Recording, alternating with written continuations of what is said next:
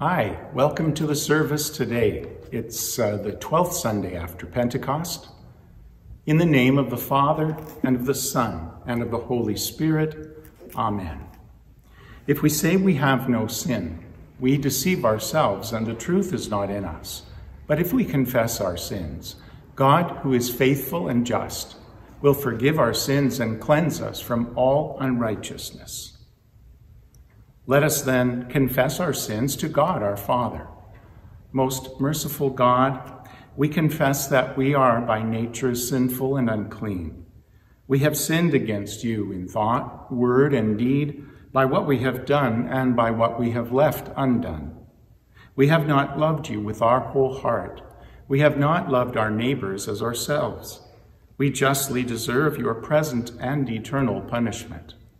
For the sake of your Son, Jesus Christ, have mercy on us, forgive us, renew us, and lead us, so that we may delight in your will and walk in your ways, to the glory of your holy name.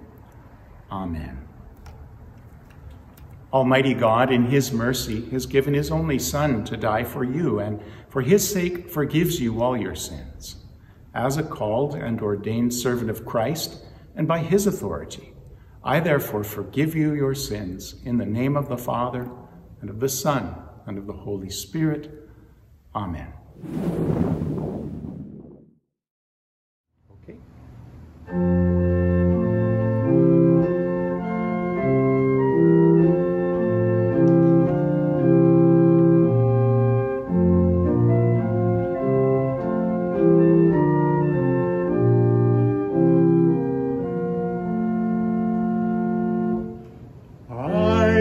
Trusting thee, Lord Jesus, trusting only thee, trusting thee for full salvation, great and free.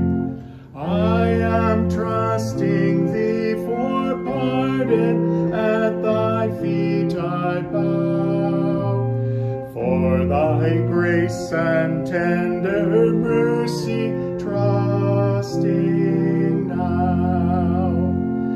I am trusting thee for cleansing in the crimson flood, trusting thee to make me holy by thy blood. I am trusting thee to guide me, thou alone shalt lead, every day and hour supplying all my need.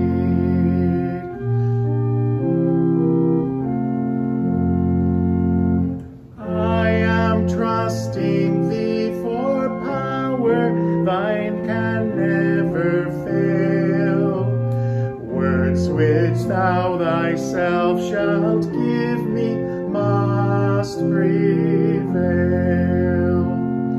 I am trusting thee, Lord Jesus, never let me fall. I am trusting thee forever and for all.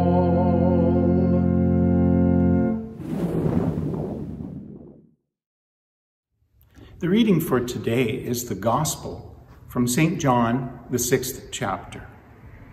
Jesus said, I am the living bread that came down from heaven. If anyone eats of this bread, he will live forever. And the bread that I will give for the life of the world is my flesh. The Jews then disputed against or among themselves, saying, how can this man give us his flesh to eat? So Jesus said to them, truly, truly, I say to you, unless you eat the flesh of the Son of Man and drink his blood, you have no life in you.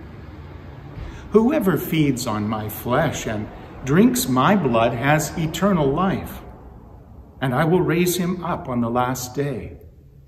For my flesh is true food, and my blood is true drink. Whoever feeds on my flesh and drinks my blood abides in me, and I in him.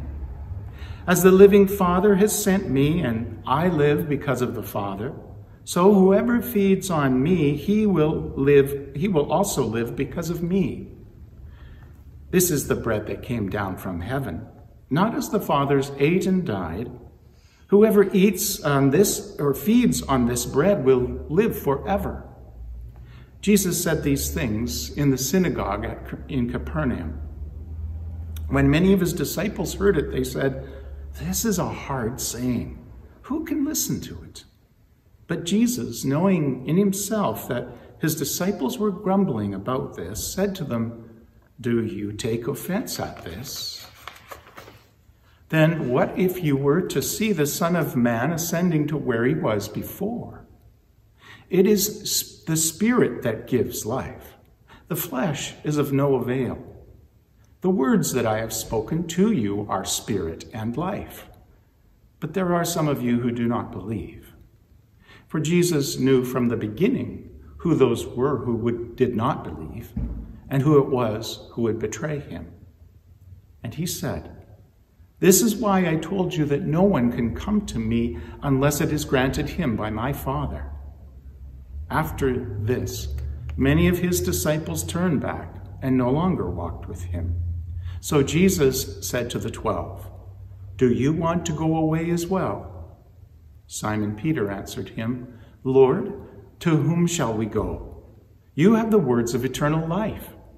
And we have believed and have come to know that you are the Holy One of God." This is the gospel of the Lord. Praise to you, O Christ.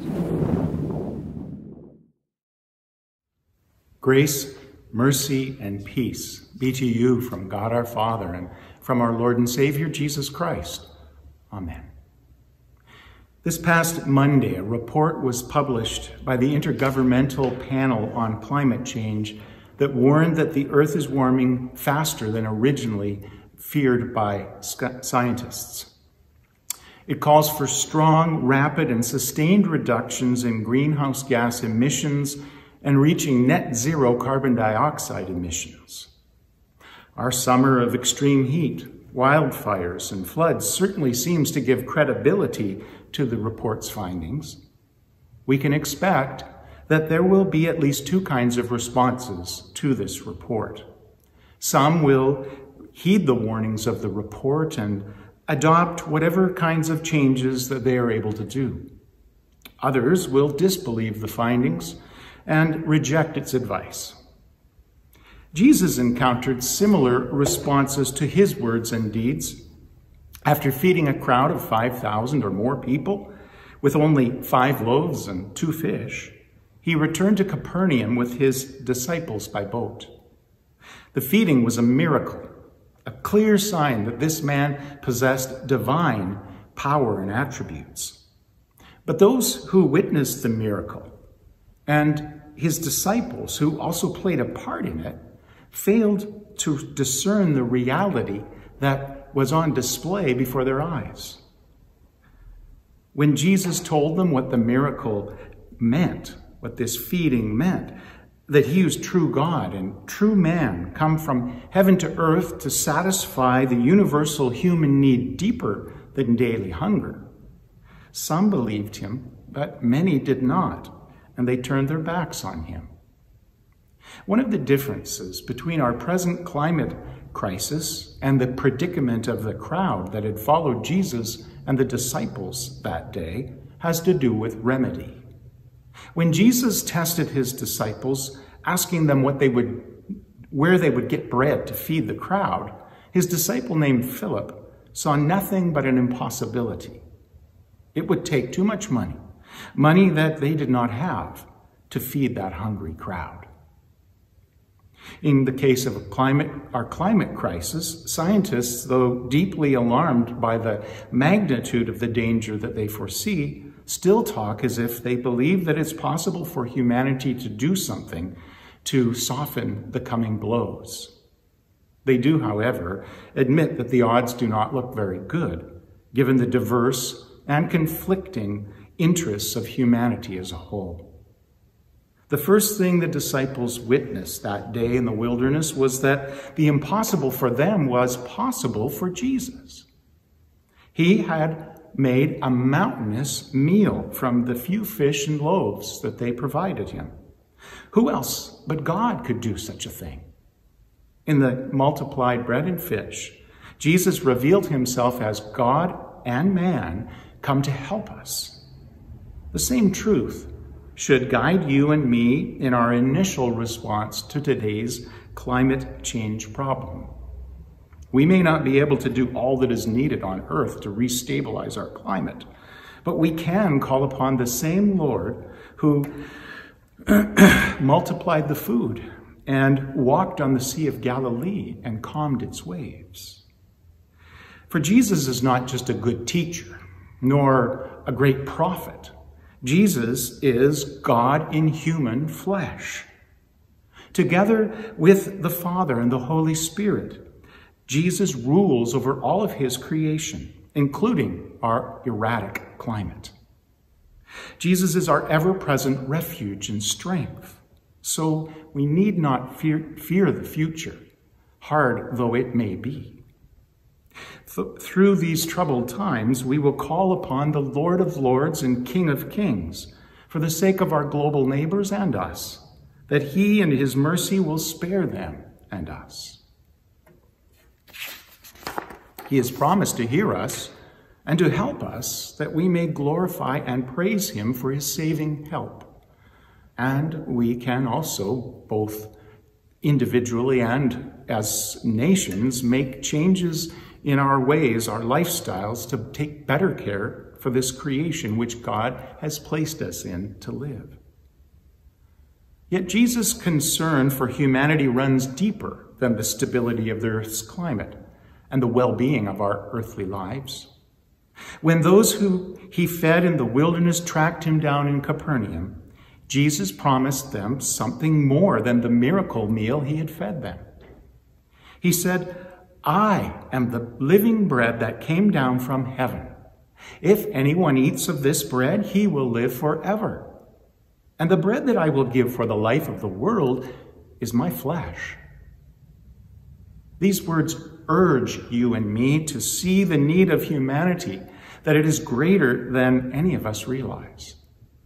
When asked what is necessary for us to live in this world and to live fairly well, our thoughts immediately turn to things like food, water, clothing and shelter, family and friends and work, good government, a peaceful society, and a healthy environment, and rightly so. However, we fail to recognize that these earthly needs actually come to us as gifts from God, our Creator. And instead, we imagine that these are all things that we must seek and secure for ourselves in life. We see them as ends in themselves, things we must have in order to live. And consequently, we worry about them, we struggle to get them, and we compete with each other to get and keep our share of them as if our lives depended on these things alone. But none of these things last. And so consequently, we anxiously pursue them all of our lives until we die. This behavior betrays you and me as people who are ignorant of God and our true place in life before him.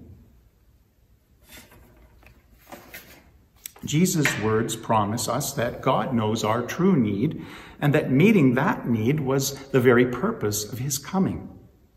By calling himself the bread of life, Jesus declares that he is the true staple of human life. To meet our deepest need, God sent his Son from heaven to earth as one of us. God became flesh and blood, a human being named Jesus, and he lived as a man at true peace with God. He feared, loved, and trusted God the Father with all of his heart, mind, body, and soul. He loved his neighbor as himself. He taught people that this was also God's will for us, and that we should return to that kind of life like he lived, And he preached that he himself was the one who makes that possible for us. So Jesus called himself the living bread, or the one who gives true life to us. And he promised that he would do that by giving his flesh for the life of the world. By his crucifixion, Jesus kept that promise. He offered up his holy, innocent, divine human life as a sacrifice that washes away all the guilt, shame, and evil of our sinful ignorance of God. 3 days later, Jesus rose from the dead to welcome the world into new eternal life with him. Through baptism, Christ welcomes us into his death that has destroyed sin's power to keep us ignorant of God and his mercy.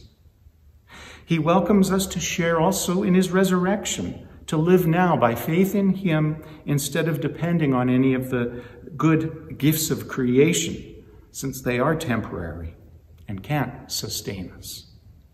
By faith, we count ourselves as God's forgiven and beloved children.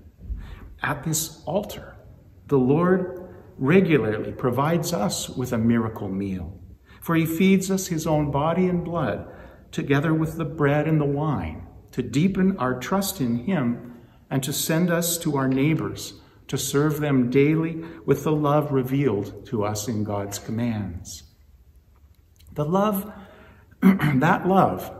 we hear described in the commands, looks like parents giving their children a home life not founded upon the purchased things of that this world considers essential for happiness, but on mutual love, faithful teaching, and family worship. It looks like the practice of friendship, hospitality, and generosity, shared with family and friends, but especially with those in need. It looks like an attitude of vigilant awareness of the suffering of others that leads us to intercede for them and to help them bear their load in life, assisting them as we are able. But the words of our Lord today also remind us that his love takes the form of steadfast witness to the truth, that the troubles of this life reflect the reality that this creation is itself passing away. Jesus did not come to give us our best life here and now. He lived, died, and rose from the dead to give eternal life to his dying creatures. He gives his flesh for the life of the world, that we, through repentance and faith, may feed on him and live forever. Jesus rules over his creation invisibly now, and in his time he will return in open glory to make an end of all that opposes him and to restore us to true life forever. This is his promise, so this we believe, and this we confess for the eternal good of our neighbors. In Jesus' name, amen. May the peace of God that passes all understanding keep our hearts and minds in Christ Jesus our Lord. Amen. We confess the faith. I believe in God the Father Almighty, maker of heaven and earth, and in Jesus Christ, his only Son, our Lord, who was conceived by the Holy Spirit, born of the Virgin Mary, suffered under Pontius Pilate, was crucified, died, and was buried. He descended into hell. The third day he rose again from the dead. He ascended into heaven and sits at the right hand of God the Father Almighty. From thence he will come to judge the living and the dead. I believe in the Holy Spirit, the holy Christian Church, the communion of saints, the forgiveness of sins, the resurrection of the body, and the life everlasting. Amen.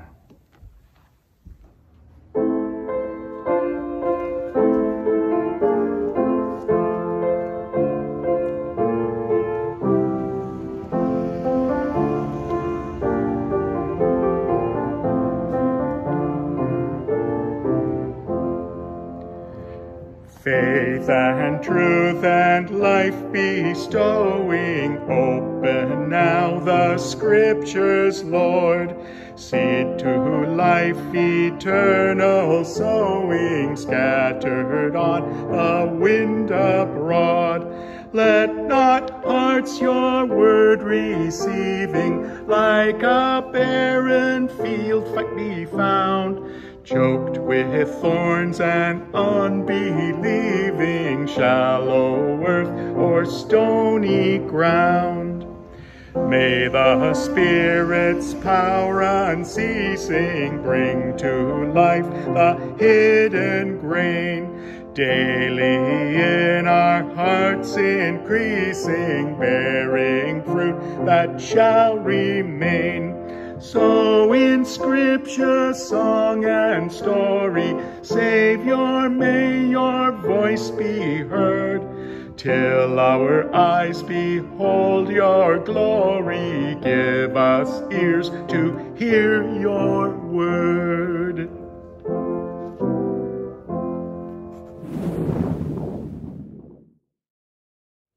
Let us pray for the whole Church of God in Christ Jesus and for all people according to their needs.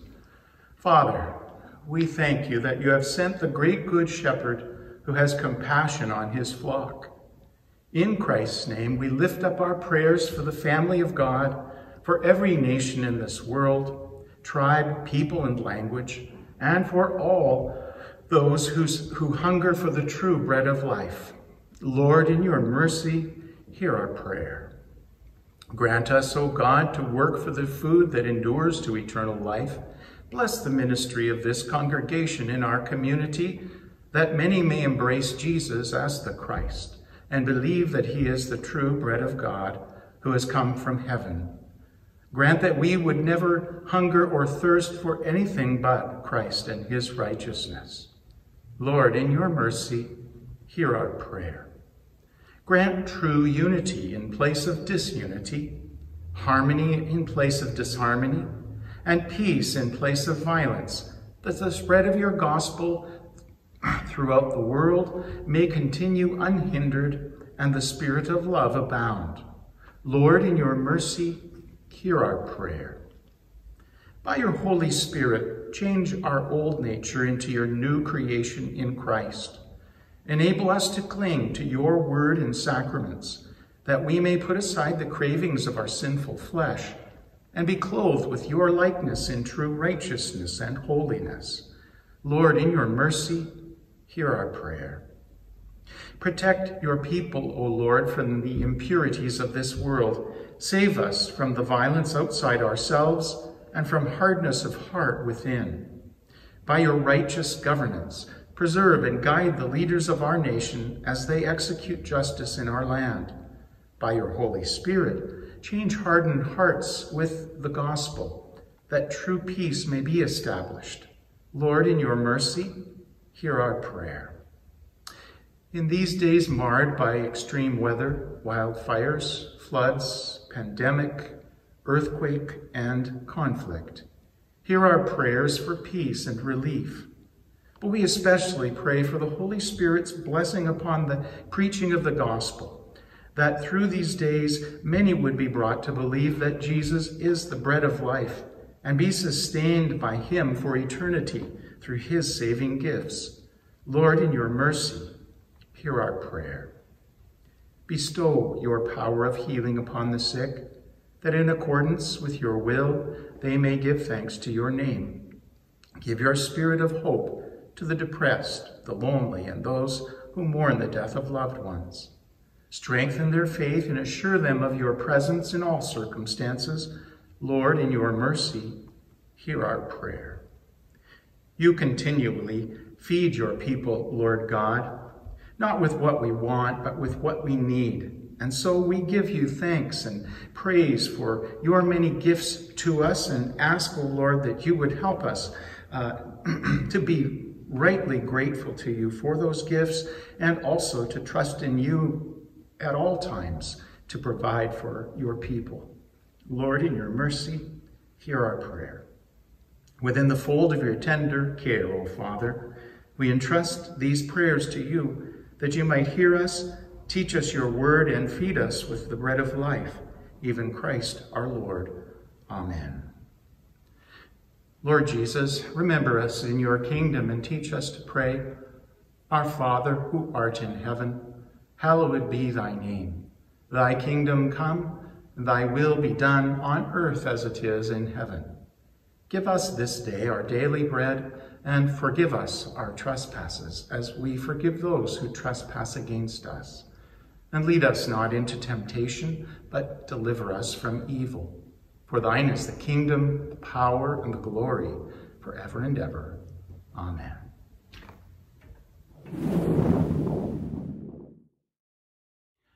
Thank you for being with us today, and may God watch over you this week. We have one more online service until we're going to be having 2 weeks away for a little rest time. So we'll look forward to seeing you then. Receive the Lord's blessing. The Lord bless you and keep you. The Lord make his face shine upon you and be gracious to you. The Lord look upon you with favor and give you peace. Amen.